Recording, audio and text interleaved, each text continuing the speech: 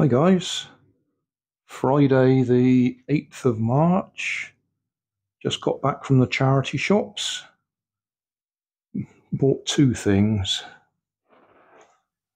I bought this clock. You may know I have a bit of a thing about clocks and do tend to collect them. This one's seen better days, a couple of cracks on it,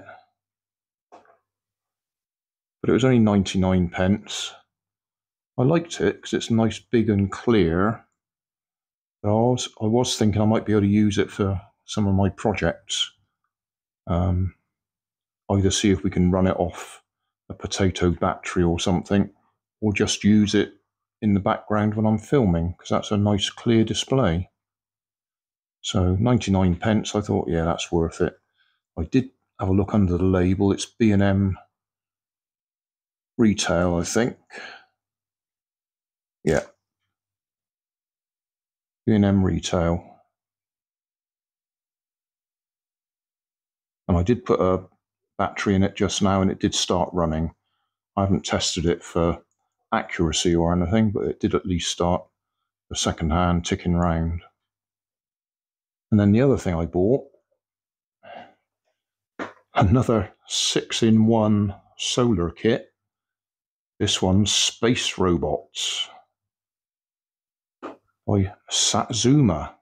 I expect they're all made in the same Chinese factory and just packaged to whatever the retailer wants to make it look like. If you missed it, I did that one last week or the week before. That one cost me £3 and was branded, where was the name? Avon, I saw on it somewhere. Oh, right on the front there, underneath do it yourself. Avon. So say I expect, they're being churned out by the millions and then boxed up to whatever the retailer wants.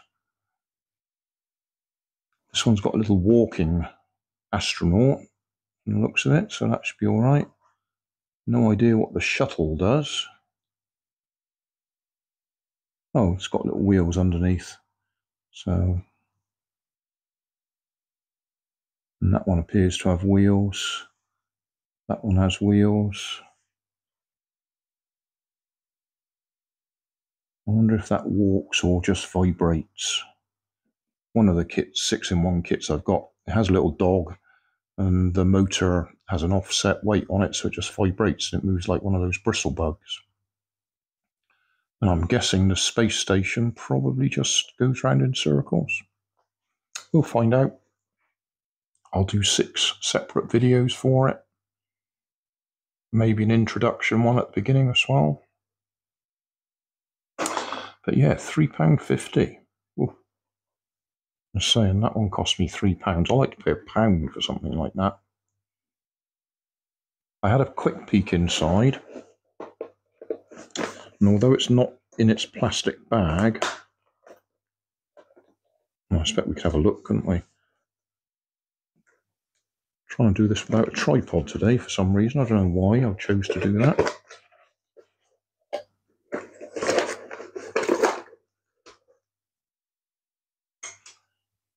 Right, so they're all in one piece, haven't been separated out.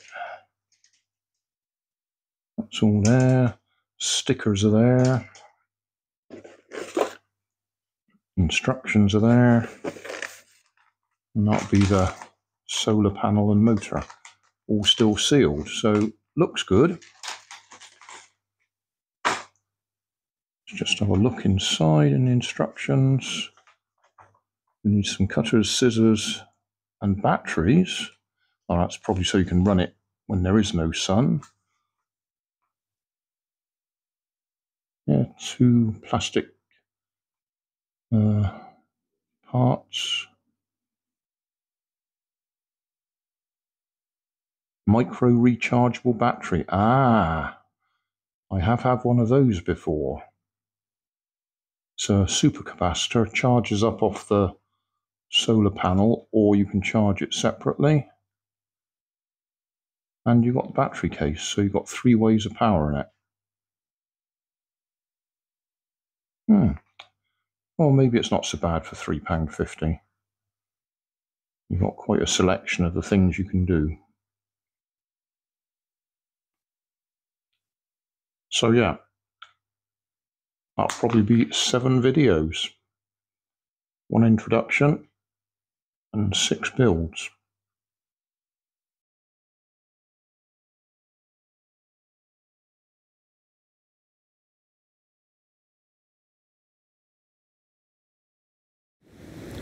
So thanks for watching.